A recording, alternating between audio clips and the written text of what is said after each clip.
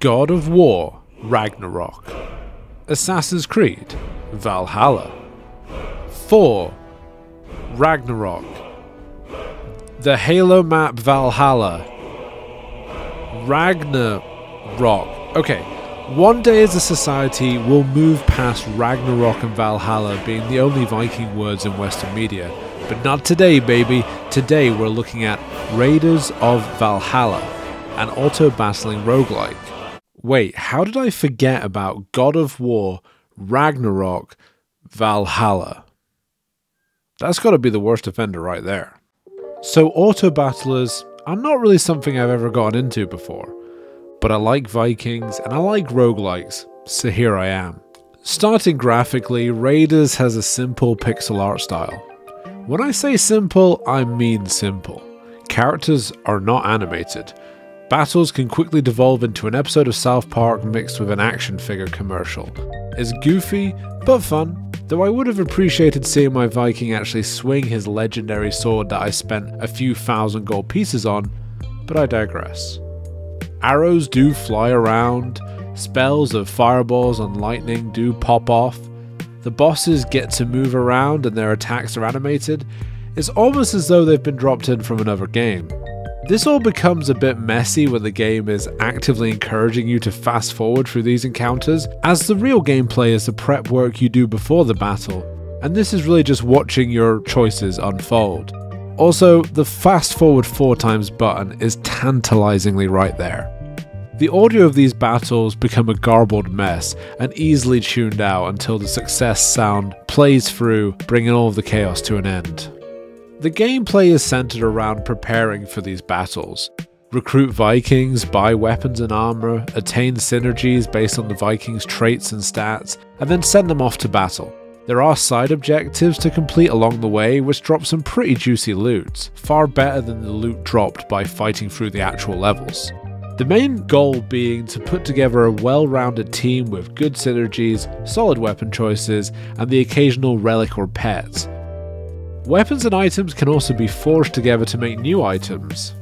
I thought you could do the same with dwarves, but the game looked down on my attempts to create a Viking abomination. The game will not tell you that this forging system is quite limited. Combine a level 2 sword with 2 level 1 swords to get a level 2 sword with the same stat line as the level 2 sword that you put in. That's disappointing. The game could do a better job of explaining itself in general sometimes.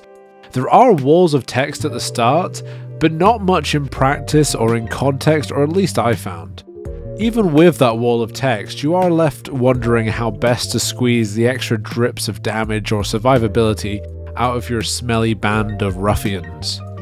Early on, the game will scream at you about mega progression, which is just bullying, as you'll only hear about meta progression when you have an item which you can't use yet. If you're gonna give me stuff I can't use, just give me something else instead. Once you die for the first time, this becomes a bit clearer, but fuck you if you're having a really good first run, I guess.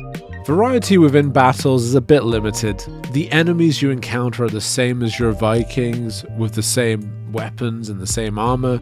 It does let you visually distinguish how superior your enemies are to you before you take on a battle, but in the heat of the moment, it feels a bit samey. It's the action figures analogy from earlier, but instead of 2 different action figures, you're just slamming 2 Spider-Men into each other. They just look out of place next to the bosses as well. Why are Vikings fighting for a monk? Why are Vikings fighting for a wolf? Who takes employment from a fucking necromancer? Ultimately, and I'm not meaning this as an insult, so let me explain, ultimately Raiders of Valhalla is an entree of a game. Sometimes you want a game that satisfies all of your senses. 7 courses of wonderment, branching paths, a winding narrative, and compelling gameplay. And then sometimes you want a game that you can just shovel into your face while you watch the sports ball.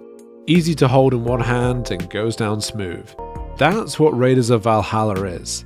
It's a good game to enjoy alongside something else. We've talked about the podcastability of games before, and Raiders transcends that metric, and is great to engage with during any other vocation, from wood whittling to lovemaking. Perfect for the days when you want to do 2 things at once. Okay, I'm taking this a little bit far now, but you get the gist. Slay the Spire and Shogun Showdown are both two fantastic games, but there's space around them for you to be doing something else at the same time. And that's how I feel about Valhalla.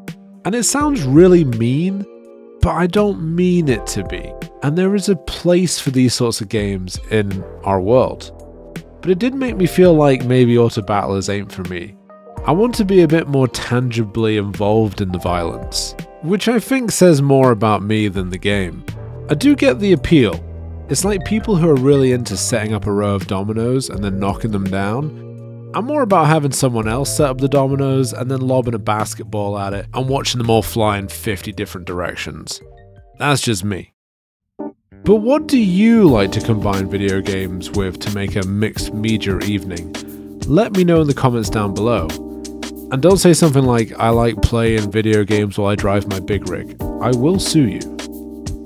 Don't forget to like and subscribe, and I'll see you next time. Bye! The Viking experience!